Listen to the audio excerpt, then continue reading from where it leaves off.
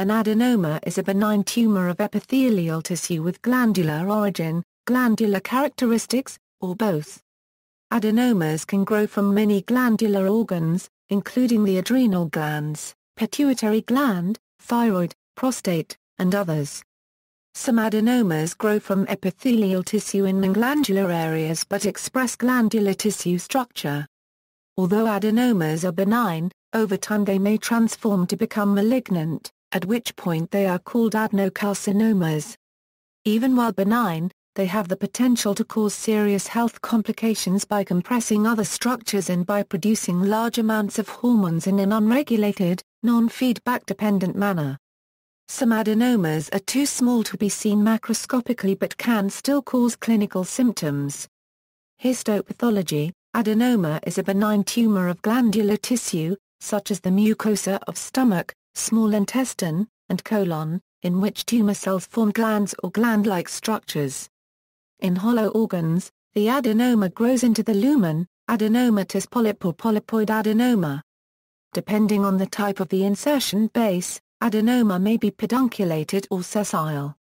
The adenomatous proliferation is characterized by different degrees of cell dysplasia: irregular cells with hyperchromatic nuclei, stratified nuclei, nucleolus, decreased mucosecretion, and mitosis.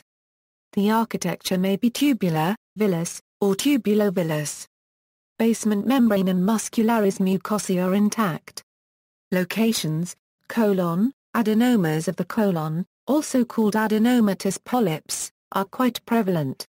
They are found commonly at colonoscopy. They are removed because of their tendency to become malignant and to lead to colon cancer. Renal: this is a tumor that is most often small and asymptomatic, and is derived from renal tubules. It may be a precursor lesion to renal carcinoma. Adrenal: adrenal adenomas are common, and are often found on the abdomen, usually not as the focus of investigation. They are usually incidental findings. About 1 in 10,000 is malignant. Thus, a biopsy is rarely called for, especially if the lesion is homogeneous and smaller than 3 centimeters. Follow-up images in 3 to 6 months can confirm the stability of the growth. While some adrenal adenomas do not secrete hormones at all, often some secrete cortisol, causing Cushing's syndrome, aldosterone causing Combs syndrome, or androgens causing hyperandrogenism. Thyroid: about 1 in 10 people is found to have solitary thyroid nodules. Investigation is required because a small percentage of these is malignant. Biopsy usually confirms the growth to be an adenoma, but, sometimes, excision at surgery is required, especially when the cells found at biopsy are of the follicular type. Pituitary adenomas are seen in 10% of neurological patients. A lot of them remain undiagnosed. Treatment is usually surgical, to which patients generally respond well.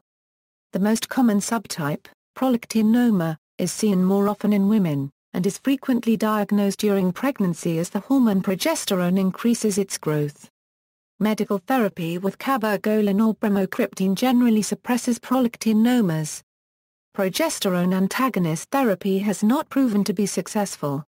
Parathyroid: an adenoma of a parathyroid gland may secrete inappropriately high amounts of parathyroid hormone and thereby cause primary hyperparathyroidism. Liver: see hepatocellular adenoma. Hepatic adenomas are a rare benign tumor of the liver, which may present with hepatomegaly or other symptoms. Breast adenomas are called fibroadenomas. They are often very small and difficult to detect. Often there are no symptoms. Treatments can include a needle biopsy, and/or removal. Appendix adenomas can also appear in the appendix. The condition is extremely rare. The most common version is called cystadenoma. They are usually discovered in the course of examination of the tissue following an appendectomy. If the appendix has ruptured and a tumor is present, this presents challenges, especially if malignant cells have formed and thus spread to the abdomen. Bronchial adenomas are adenomas in the bronchi. They may cause carcinoid syndrome, a type of paraneoplastic syndrome. Sebaceous A sebaceous adenoma is a cutaneous condition characterized by a slow-growing tumor usually presenting as a pink, flesh-colored, or yellow papule or nodule.